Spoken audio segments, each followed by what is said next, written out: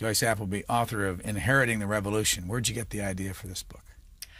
Well, it was a long time gestating. I'm an early American historian, and so I'd studied 17th and 18th century America, the colonies, and then I'd particularly been interested in the American Revolution and the era of the writing of the Constitution. And then I became very curious about what happened to this revolutionary heritage. How did it turn into a heritage? What difference did it make to the lives of those people who were the sons and daughters of the revolutionaries?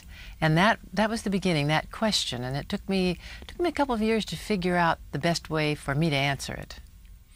Well, I'm really writing about the 1790s through the 1820s, a little bit into the 1830s, but as you know, I'm writing about a cohort of people, and so what I decided to do was to study those men and women who were born between 1776 and 1800, because they would not have any contact with the colonial era.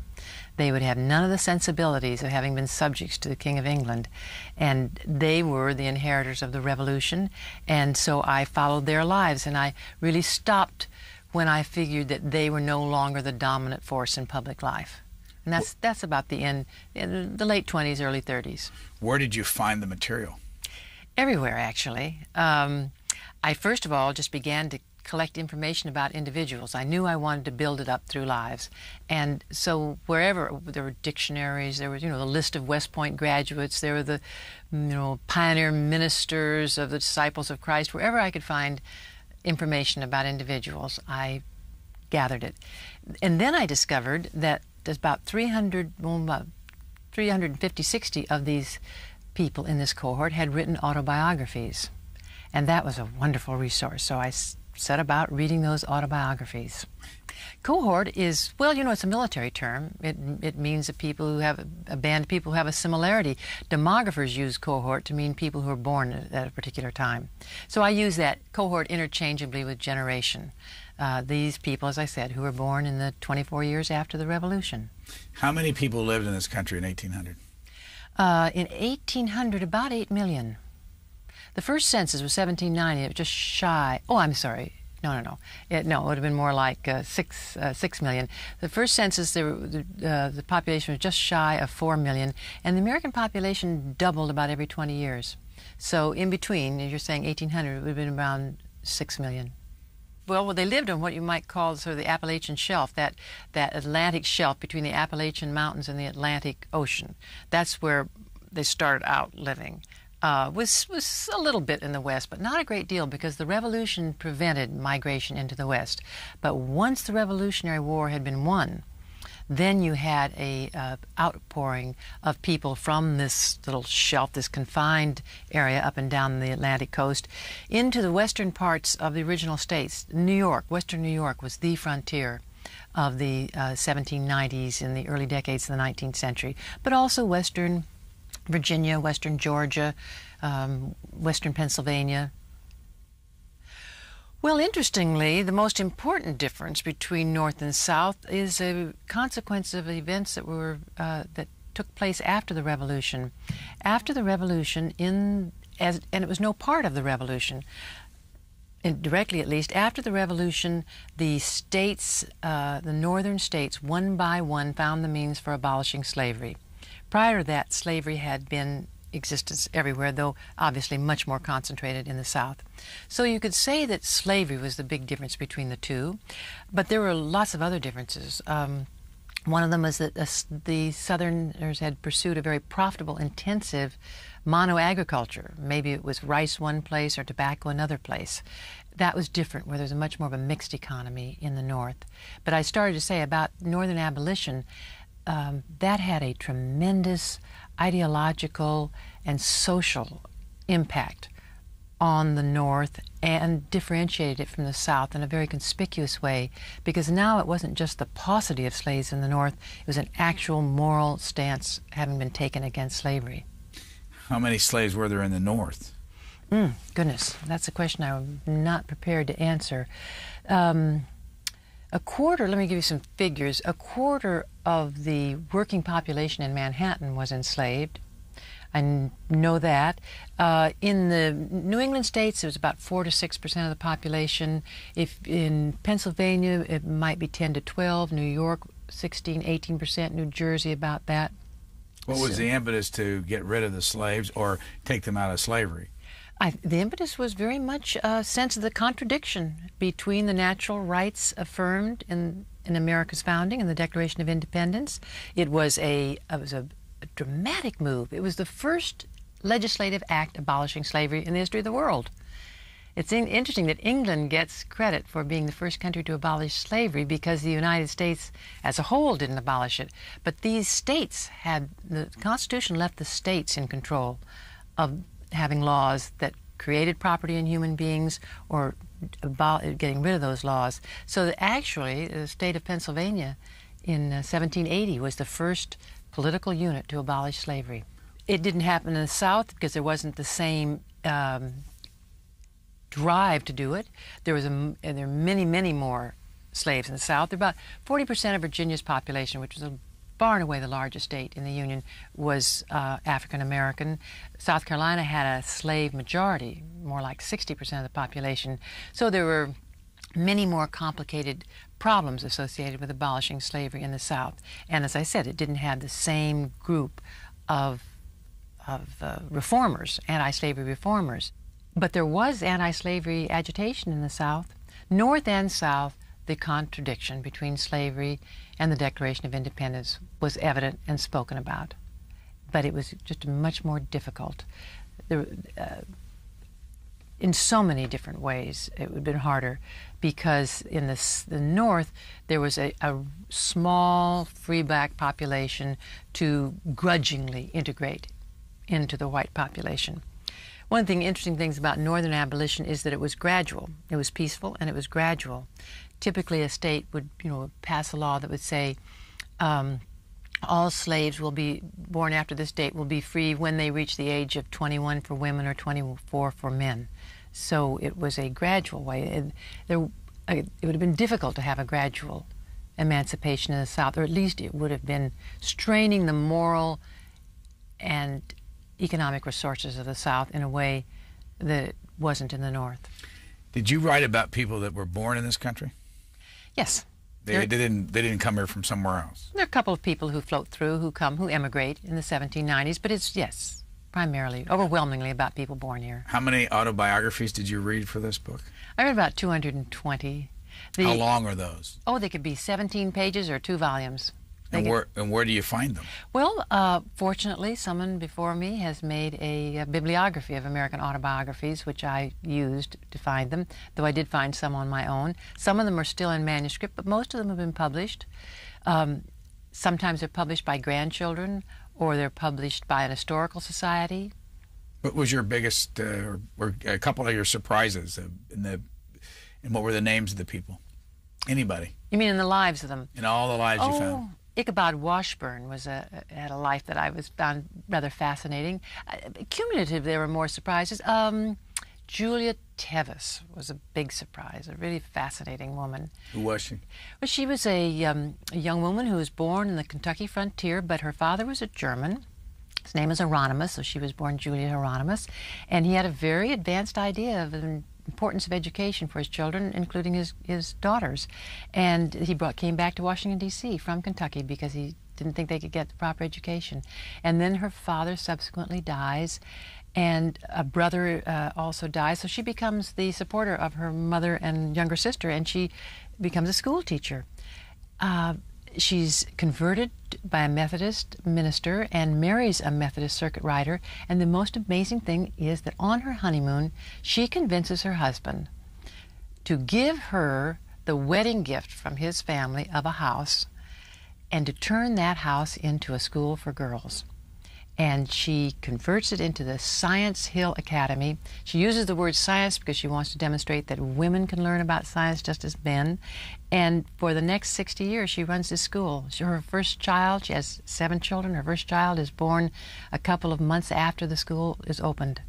But just this vision that she had and the determination and the sense that there was an opportunity and she figured out how she could act on it. I think they wrote the autobiographies for a number of reasons. One of them is that their lives saw dramatic changes. This is the age of invention. This is when people could be born and never see anything more complicated than a windmill and end up with railroads and steam engines doing everything. So there were dazzling technological changes. There was the sense of being a part of a new country and this American experiment. All of them were modest successes. People who are failures don't write autobiographies. So they wrote to tell generally their family what they had seen, how the times they had changed, and also to register their accomplishments. Do they publish these autobiographies? Some of them do, but most of them are published after their deaths. So they were done for what reason? Just to have on the record for the families? Mm-hmm. I think Benjamin Franklin had something of an influence. I think that was one of the first autobiographies, and I think it was sort of a model. Here was an American that you would like to emulate, who had put down information about his childhood and what he had seen and how he had grown and developed. Can you parallel the public figures that were revolutionary versus the ones that you're thinking about? Yes. Well, I mean, they're all the John Adamses, Thomas Jeffersons, James Madison. All of those would be parents or grandparents of the people that I am looking at. The political figures in my cohort are the presidents John Tyler, Benjamin Harrison, Martin Van Buren, John Calhoun, Daniel Webster, Henry Clay. These are the political stars of this generation. Where did you write the book? What part of the country? In Los Angeles, West Los Angeles. What do you do out there? I teach history. At the University of California at Los Angeles. UCLA? UCLA. How long have you done that? I've taught history for 33 years, and I've been at UCLA since 1981. Why history? You know, I think I have a theory about people and why they become what they become. I think there are about 4 basic ways to understand reality or understand the world. One of them is obviously through measuring, and it appeals to people who become scientists of observation and measurement. Another one is clearly a religious sensibility. There's also, I think, a poetic and imaginative way of grasping reality. And another is to understand what has gone before, to see what human beings in very different times and different places have created out of this human potential. And they're just people who are naturally curious historically, and I'm one of them. When did you start being curious? I was a history major as an undergraduate, and I think I was curious before then, though I tended to satisfy my curiosity by reading novels. 19th century novels taught me an awful lot about the past. What book is this? What number for you? 4 1/3. What were the others about? I wrote one about economic thought in 17th century England. It was that was the first book that I published. I did my doctoral dissertation on how the French used American ideas in the opening months of the French Revolution. And that I published as articles. And then I did a study of economic thought in England, which was tied into America. I was interested in how Americans had come to conceive of societies having a natural harmony. What was behind Americans' belief in limited government and an expansive ambit for voluntary action and individual ambition. And so it took me back to economic writings in 17th century England. And then I wrote a book about the Jeffersonians in the 1790s, the battle with the Federalists, a battle royal in American politics. It's the battle that changed the direction of the American Revolution and has informed our political system ever since. And then my third book, that is to say my 1/3 book, I did with co-authors Lynn Hunt and Margaret Jacob, and it's called Telling the Truth About History. And it's a study of what we expect from history and historians, what kind of knowledge and truths we seek in the past. There were 3 little things, maybe they're not so little, but they're symbols that you write about. For instance, was it John Adams that developed the Mr. President title? No, he lost. I mean, it was decided Yes, right, during. yes. And what did he want? Oh, I think he wanted Your Excellency, His Highness, the Protector of our Liberties, something like that. Why? Because he believed, as he was a conservative revolutionary, and he believed that order was fragile, and that in order to maintain order, you had to create some awe between the people and their office holders. And the president he saw as the preeminent office holder in America, and he thought that the president needed all the respect and honor, adulation, and obeisance almost possible in order to keep this frail republic intact. Who beat him on this? Well, the people who later became Jeffersonians, they weren't that yet in the first Congress. They came as just elected men from their neighborhood. They weren't clearly defined by party yet. But there were people like James Madison. Others just thought this was laughable. It was just ridiculous. But you say that, was it Madison or his wife that wanted the Hail to the Chief? Yes, that was later.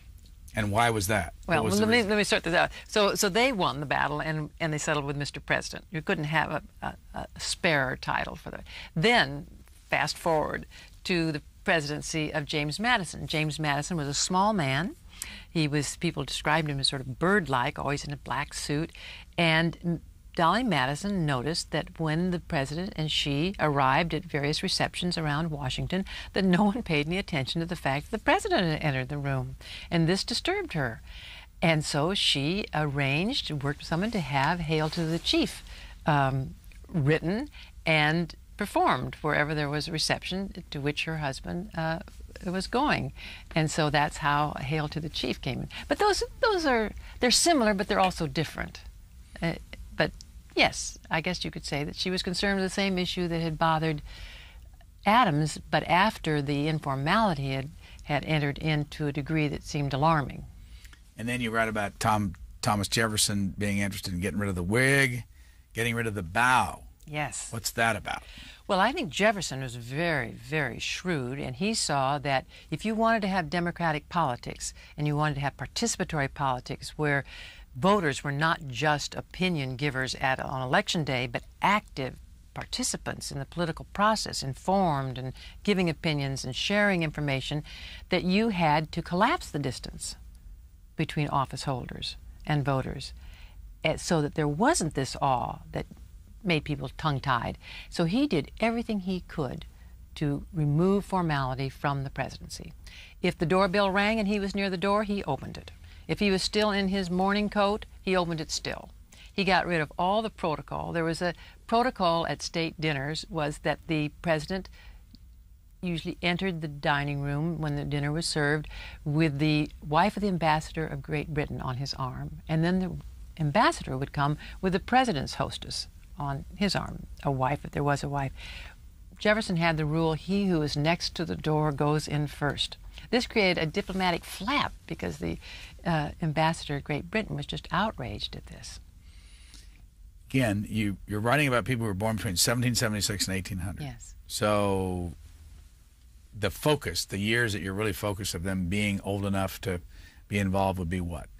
I would say really the first 3 decades of the 19th century. 1800 to 1830. I have material on the 1790s because it's a very tumultuous decade and it's important, and there are some of them who by that time are in their 20s. But yes, most of the action. Give us a profile on what the United States looked like in those 30 years.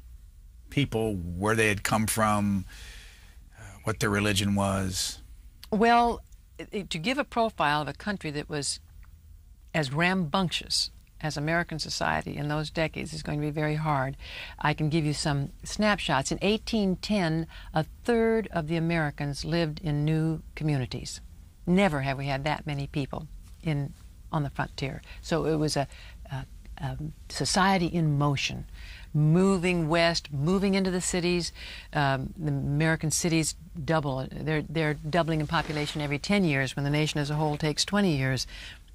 Religion, too, is just going through an exuberant period. It's what historians refer to as the Second Great Awakening. But what happened is that the old line churches lost their financial support. In time, all churches in America are turned into voluntary associations.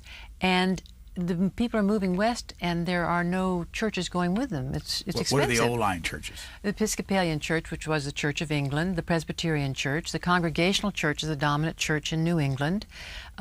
Those are the old line churches. The Methodists are a new group. They began in the bosom of the Church of England, but they break with the Church of England, they break with the Episcopalians, become a separate Methodist Episcopal Church in America, and then the Baptists. Now, there had always been Baptists in America, but they were very small sects. But what happens is that the Methodists and the Baptists have the means to reach the people in the West who are going west without churches, and after 5-10 years are unchurched. Their children are unbaptized. They're getting married without marriage ceremonies, and there is a thirst for religion. And you have these often unskilled, I shouldn't say unskilled, uneducated preachers. They do have a skill and a talent and a calling to preach. But you have them going into the frontier and preaching and creating converts and building new churches. So religiously at this time, you have a proliferation of sects. They finally pull back and don't maintain the distinction between church and sect and call them all denominations. But you know, a quarter of the population today is Catholic, and about 6 million of the population are Jewish. When did the Jews and the Catholics come to the United States? The first Jewish congregation came in the 17th century, actually. It came from Brazil to New York City. But that population, the Jewish population, remains very small. There are several people in my cohort who are Jewish, but it's very small. And that population, the real Jewish immigration, doesn't come until the end of the 19th century. Catholic population, there are some Catholics with the Irish population that came in the 18th century, but many more Scotch-Irish, as they were called, who were Presbyterians. Catholic immigration it begins in the 1840s with the potato famine and other dislocations in Ireland and then also in Germany. So you don't have very much. This also is a period with the lowest foreign-born population in American percentage in American history, but only 3% are foreign, and most of those are slaves who've come in with the opening up of the slave trade, a brief opening up. And I just saw a figure, I think it's like 9.5% now, foreign-born in the country. Right. And there were times when it was a lot larger than that. Much larger. At the end of the 19th, early 20th century, it was 2/3 of the people in American cities at the end of the 19th century were either foreigners or foreign-born. What did they do for a living? Who? All these people? Back in those 3 decades. They farmed, overwhelmingly rural. But it's the beginning of a shift out of the rural areas and into commerce and into manufacturing, into the professions, into preaching, teaching, becoming a lawyer. These are all growing because the society is becoming more intensely commercial. And that's creating the need for an infrastructure of teachers. Literacy is moving up. Was there electricity? No. No electricity. Were there railroads? No, not yet. The first railroad is, I think, 1832, the B&O. They're, just beginning. Their canals, the Erie Canal was the great engineering triumph. It's opened in 1825. Their roads is a national road. Their post roads, their toll roads. They're doing everything they can to connect the country in a transportation system. There is a steamboat, which finally enables the Western farmers to get their boats back up the Mississippi and the Ohio. You say that women, couples, had lots of children. Like there was one statistic, I remember, as many as 9 children on average to a family? Yes, there's a pretty high mortality rate, though. It's unusual to have a big family. The average number, I think the demographic figures, the average number of children is about 7 point something at the beginning of the 19th century, and it's dropped to 4 by the end. So there are some big families, but I have lots of families who just children wiped out by diphtheria or tuberculosis or cholera. So it's a mixed picture. It's not even, and that's true of just about everything about this generation. Who got educated? Well, in the North, almost everyone, including free blacks, got 3 years of 3-month schooling. That was the goal, to teach reading, writing, and ciphering. South, it would be many fewer, but there were lots of academies for planters' children in the South. what's fascinating about teaching is that, and literacy, is that teaching was the great bridge for talented boys and even some talented girls to get off the family farm. If they were good at book learning, they could become teachers, and then a year or two they could move into one of the new areas, perhaps become a lawyer, move on to becoming a newspaper editor, a clerk in a store. But it's fascinating what teaching offered young people. Well, the military was very, very small. It swells at the time of the War of 1812. I think at the end of the war there were about 70,000 in the Army. They quickly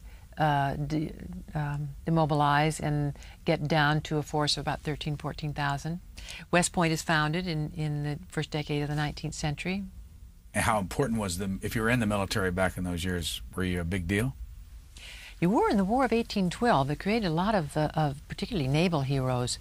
I don't think so. I don't think it was terribly important. I think at time of war, yes, you had some heroes. What you did have the military doing is teaching men civil engineering. And the Army virtually lent civil engineers to railroad companies and to canal companies and to expeditions. This expedition that found Yellowstone, Stephen Long's expedition. So there were many ways that military people participated in the economic life. Would you have liked to have lived back then? No. I love my own time. What do you think would be the major differences? Well, a much more circumscribed role for women, which I couldn't help but think of. Could you instantly. have taught school back then? But I couldn't have taught at the university. I couldn't have been a scholar. I don't think there are any women who are scholars. There are certainly some brilliant women. You couldn't have voted, or could you have some places? I could have in New Jersey for a brief period if I had property and no husband. Why? No property. I mean, why property and no husband? Well, because the way the law was written, there was a property qualification, and they didn't put in that you had to be a man. And so women voted. But women only controlled their property if they didn't have a husband. And so it was mainly wealthy widows who voted, and then that was changed, and then women was put in. The vote was taken away from them. How many states in the early 1800s? Well, about 26. They move up to about 26. They're coming along very rapidly. Vermont comes in, Ohio, and Alabama and Mississippi and Indiana. Who could vote? Well, the voting is determined by states, and so that it could be very different. Free African Americans vote in New Hampshire and Massachusetts all through this period. They voted in North Carolina, and then it was taken away from them. There is a movement to begin to have white male suffrage, but in 1850 Virginia still has property qualifications. Vermont comes in with no slavery and no property qualifications, so it's a patchwork quilt. But the thrust is for free white men to be able to vote. Someplace you say that a black could not be a mailman? Well, a postmaster, I think it was. The Congress passed very, very differently. I mean, black couldn't be in the Marines, but a black could be in the Army or the Navy. They were very different. Again, it's kind of a feature of the United States, and partly because we have states and federal government. It has to be quite specific to the place and time. I don't know where the exact numbers are, but I remember back in those years that a member of Congress represented something like 33,000 people, where today it's over 600,000. Right. And then you said there's a big jump between the number of members in the House. You know, there have been 435 members of the House since like 1912 or something like that. But back then it went from 100 to a couple hundred. Yes, right, because they changed the proportions, and that often was done after the census was taken. But it was what I estimated also, I think in that same business, about 33,000 people, that the actual voters were more like 6,000. And the voting pool would be the candidate pool, and you could know those people in your district. You could know all the voters if you were out there as a politician and interested. Well, the Federalists is a party that wrote the Constitution. Its most illustrious members are George Washington, John Adams, Alexander Hamilton, and by and large, these were men who were conservative. They wanted to retain what they'd gained in the Revolution, but they believed in order, and they thought that order was fragile. And they really wanted to have a Great Britain cleansed of the impurities and corruptions of Great Britain. Now, Thomas Jefferson, and I use him to stand in for other people, but he was so far and away the important figure here, saw this as just a terrible loss if the revolution in America just stopped at being another Great Britain. And he wanted to see a revolution in the sense of creating a new kind of society that was thoroughly democratized, where there was political participation, where there was free speech. He wanted to animate the public. He very much wanted religious toleration. And he was very interested in scientific speculation, but he had this idea that human beings, and we'd have to say he really meant white men, had been shackled down. They'd been burdened by hierarchies in the church, hierarchies at home in the father, hierarchies in politics. And if you could just get rid of those hierarchies, you would release the energy that's just bubbling in there in each human being. So he challenges Washington's administration. And they do it around such issues as political participation, forming political clubs, free speech. The Federalists then pass laws to restrict free speech, the Alien and Sedition laws, and so it thoroughly politicizes this generation, these battles of the 1790s. And because democratic politics is new, men take political disputes as impugning their honor. I think you may read in there how important dueling was. Important is sort of the wrong word, but what a prominent part dueling plays, because these men aren't used to disagreeing. They don't have a concept of an issue, something that good men can disagree on. You wrote that it's something like 100 people in politics have been killed. That's what one of the newspapers estimates, and I find duels everywhere. And the amazing thing is that 3/4 of these duels, according to contemporaries, were over politics. They weren't over gambling debts or women, which was typical in Europe. They were about politics, being on the opposite side in politics, getting up and slurring someone in a speech because of his support of a navy or a salt tax or a road to be built a certain place. Andrew Jackson was known as a dueler. Killed somebody. Yes. Indeed. In fact, this was particularly awful because the young man's gun, it was a much younger man, gun was misfired, so he had to just stand there while Jackson points his gun and kills him.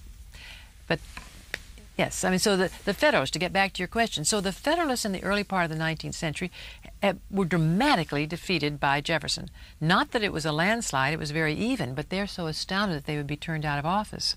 And then after that, they are the conservers of a more traditional set of political values. You mentioned that after the War of 1812, veterans received 160 acres of land. Mm-hmm. How did that work, and what impact did that have on where people went in those years? It had another surge forward into the West. Some veterans would sell those bounties. They might set up a store and sell the bounty. So there's always a brisk trade in the paper involved in land, but in fact most of them went west. And that's when you have these states of the Northwest and the old Southwest coming into the Union. There's a quote you have here from John Adams: Americans are ambitious because the lowest can aspire as much as the highest. Why did that happen in this country and, say, not in Britain or not in other European countries? Well, I think in part because of this Jeffersonian challenge that just broadly challenged not only politics but the social forms of hierarchy. Also, just as you asked me about how many people were living there, there were 4 million of them. They're on the edge of a very, very fertile continent.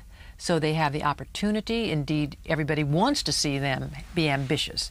And then the nation is forming at a time of economic development. The beginning of industrialization, of trade, of finance, of the professions. So it's a very fortuitous convergence of developments. What impact did the printed word have back then? Enormous impact. And that's, I would say, probably as important a story as any that I tell in this book is the way in which Americans are knit together. This country, which is scattered over this continent, is knit together with print. The publishing becomes cheap, printing becomes cheap. America acquires all the printing machinery to do its own printing. Literacy is high. The importance of commerce means that people, boys and girls, need to learn to read and write. And then they are, reading is an entertainment. 85% of them live in rural areas. Books and pamphlets and songs, the printed songs, brings the world into them. Did anybody have an unusual amount of concentration of power back then in print?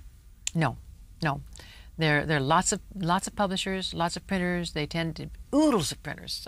I started to do something on printers. There were too many of them to handle. There are just hundreds and hundreds of printers and newspapers. In 1822, Americans are buying more issues of a newspaper than any country in the world, regardless of size, regardless of population. It's just a phenomenon. Foreigners are just dazzled by this. They say everybody reads the newspaper. The little African-American bootblack reads the newspaper. The woman who's hawking fruit reads the newspaper. Fathers read the newspaper to their children at breakfast. You say there were 371 dailies in 1810. That's a lot. That's a country of 8 million. There were 7 colonial colleges, and then after the Revolution, there are a number of new colleges that are formed. In my period, you have the beginning of the state universities. So there, I don't know, I hesitate to get to probably 30 or 40 by the end of my period. And of course, the religious revivals inspire colleges because groups wish to have their boys and girls reared in their church and do their actual secular learning in a religious environment. And then, of course, there's seminaries for preachers. There's not a chapter you have in here where slavery doesn't come up. No, it's everywhere. Was it everywhere when you found your material from back then? Yes. They talk about it? They talk about it. It is the problem that they cannot resolve. Absolutely, it is fascinating. I think what's one of the fascinating things is that the founding fathers and the next generation, they knock out slavery where it's weakest, and they leave it where it's strongest, and they almost make the Civil War inevitable by doing that. And how did that happen? Well, it happened because there were reformers who took the initiative and abolished slavery in the North, and the absence of slavery in the North not only meant that they didn't have slaves, it meant that it freed Northerners to imagine a world without slaves, to write critically of slavery. If slavery had still been in their midst in the North, you wouldn't have had people being so freely critical of it. So I think it's both the absence in the North and the presence in the South that keeps it in the public eye. And then, of course, there are vocal anti-slavery people. Congress opens each session, and there are a bunch of petitions, some of them from free blacks, some of them from Quakers. They can't get away from it.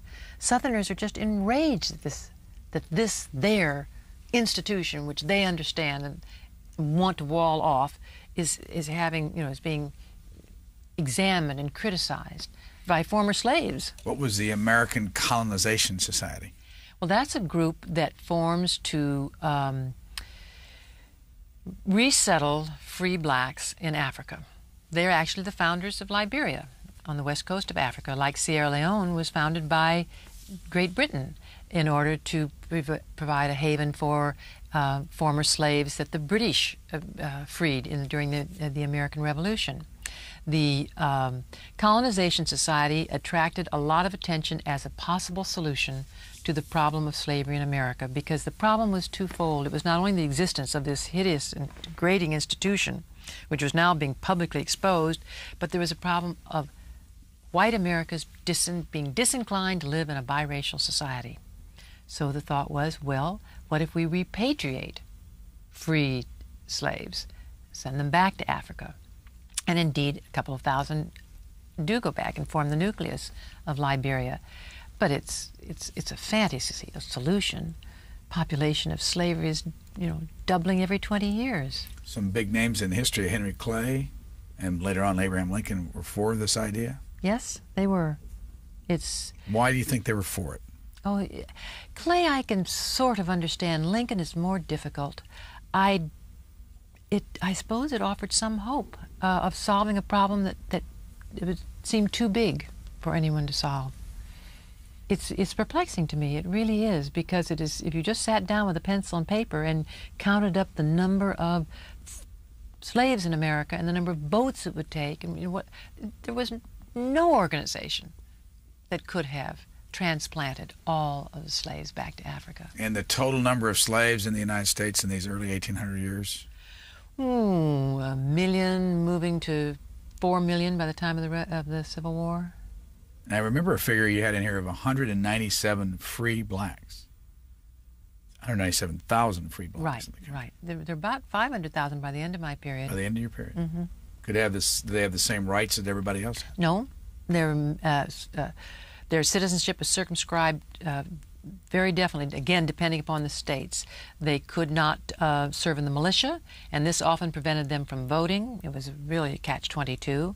They couldn't vote because they couldn't serve in the militia, and also they were often in court action. They couldn't be witnesses against a white person, which was very difficult for people in business, because if they didn't have a bill paid to them, they didn't have the same access to the courts. Now, they're free blacks, their lives, their civic personality was circumscribed dramatically. You write that Washington Irving coined the phrase the almighty dollar. Yeah, isn't that interesting? What was the reason? Well, I think that Americans... contemporaries said they were money mad. Does that surprise us? I mean, it was a very ebullient economy. It was this release of ordinary ambition, and there was a sort of scrambling for land. In the South, you had a scrambling for land and slaves, but the Southerners managed to keep this out of public view. In the North, it was much more open, and this was new. This was novel. It wasn't refined. It wasn't restrained the way it had been, and people were shocked at this open avidity for gain. Where did it come from? The rush for money. I mean, that comes up in your materialism. I think it came from the absence of restraints. I think it meant that people could follow their ambition, and they could brag about it at the tavern. They could talk about it in the parlor, and maybe there were some people who were outraged that they were doing this. I mean, people of taste, no doubt, were offended. But it was the arbiters, the social arbiters, had been dismissed. They'd been sent home, sent away, and the public was pretty much open to whatever group was out there and wanted to do something in the public. Any other place in the world like it then? I don't think so. No, not at all. I think it was remarkable. And foreign travelers attest to its remarkable status. I mean, they were fascinated. Did you read the Franny Trollope stuff and yes. Charles Dickens? I mean, what did they find when they came here? Well, they found much of what I'm reporting. They found a society that was intoxicatingly free. They saw things that they loved. They loved this outpouring of human energy. They loved to see these associations that were forming. But they were appalled at other things, like the scramble for money, or the servants' lack of respect appalled everyone. Servants in America were saucy. They wouldn't accept the word servants. They were help. That was an Americanism that British thought was just ridiculous. You don't have servants. So there was a mixed report. It was a society in which all the arrows were not pointing in the same direction. Where did the rush for temperance come from? I think it came from, well, obviously the religious revivals had a lot to do with it, because you're not in control of yourself if you drink too much, and the revolutionary generation drank a lot, way more than we drink today. And so I think there was this desire for control. The control had a religious impetus, but I also think that it had to do with ambition. If you have a plan, a life plan, and you want to succeed in that life plan, this is not an easy society to get ahead in. It takes a lot of hard work.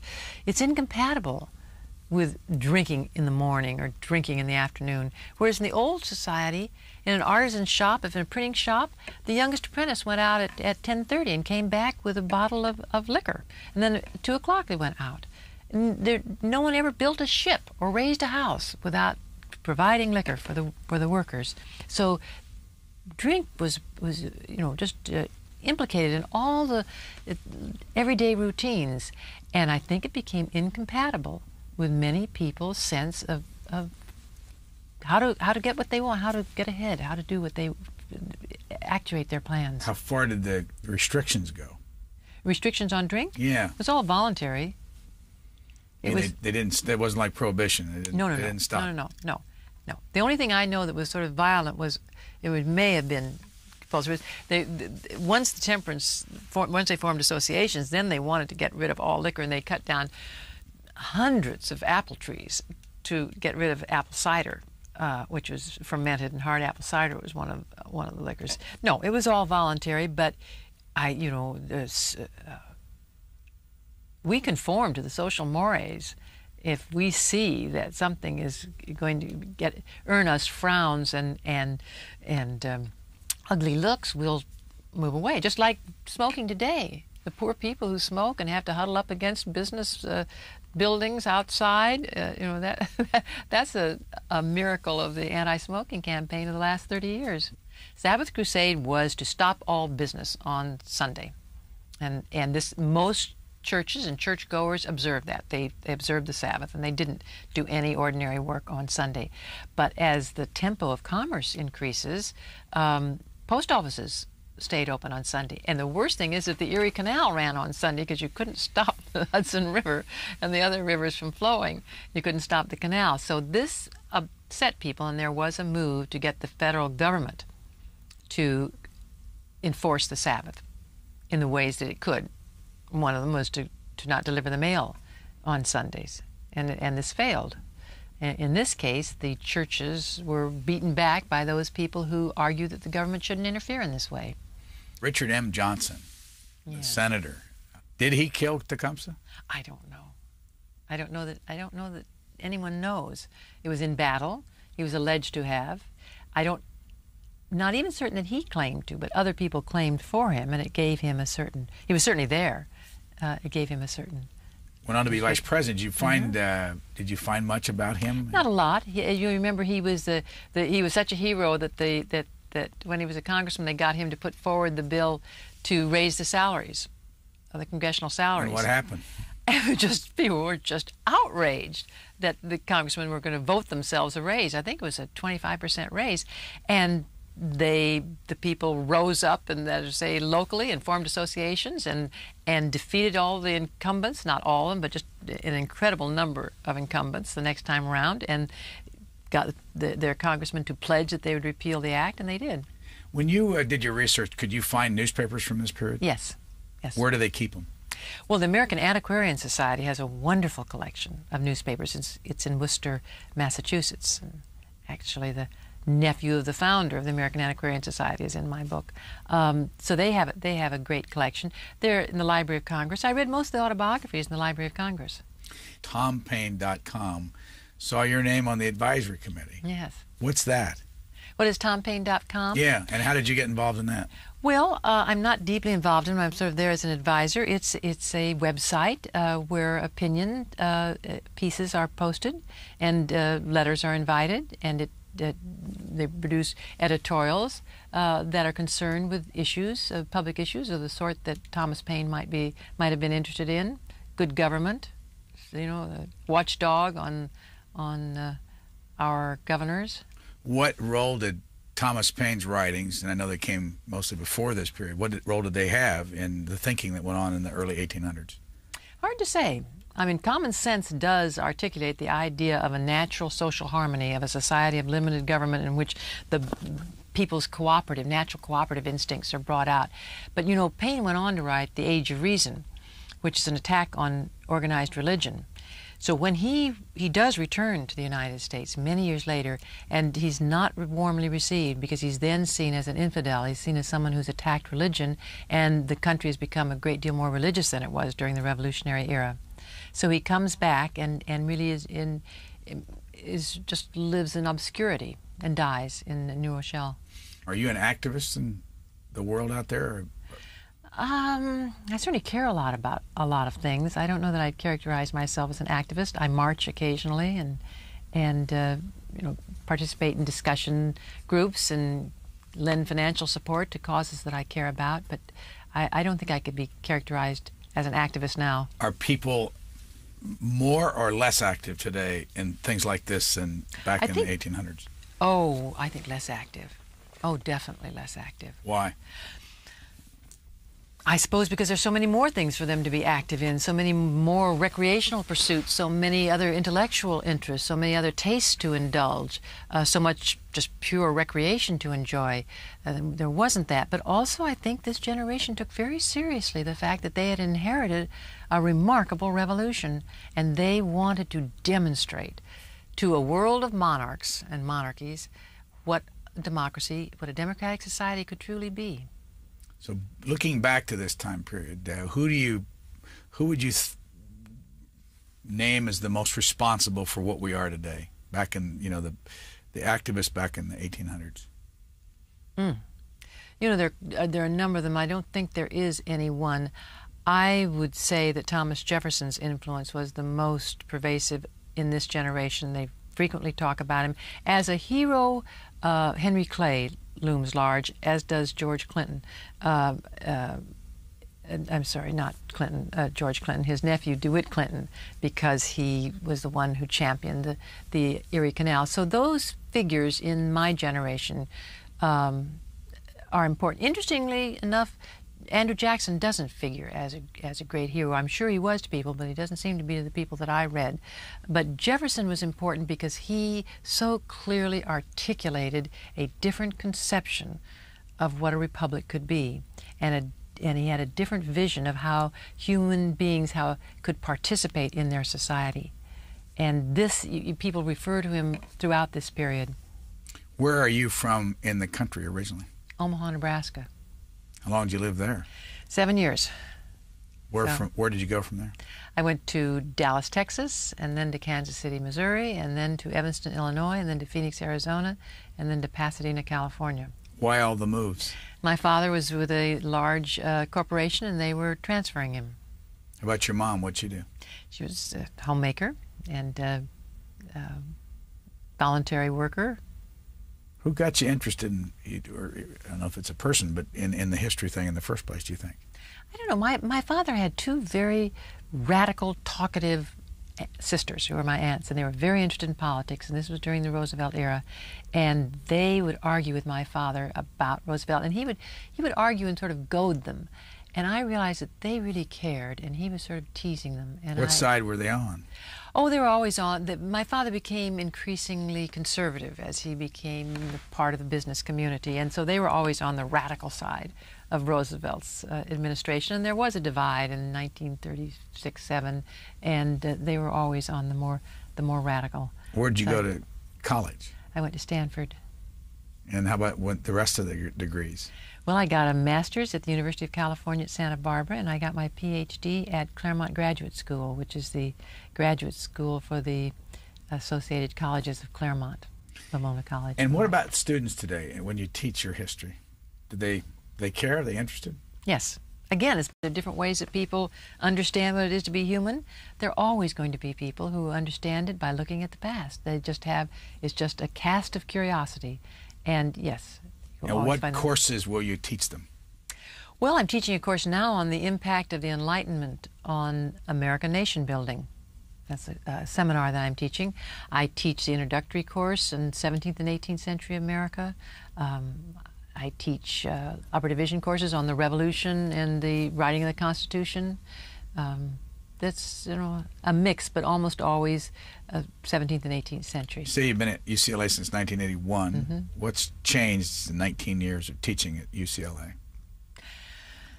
I don't know that the teaching has changed. The quality of interaction of the students has changed. And it's just, I really love it. UCLA is an extraordinarily diverse campus. I mean, every ethnic group, every religion, every race, and over the 19 years, I have seen the students become more and more at ease with each other.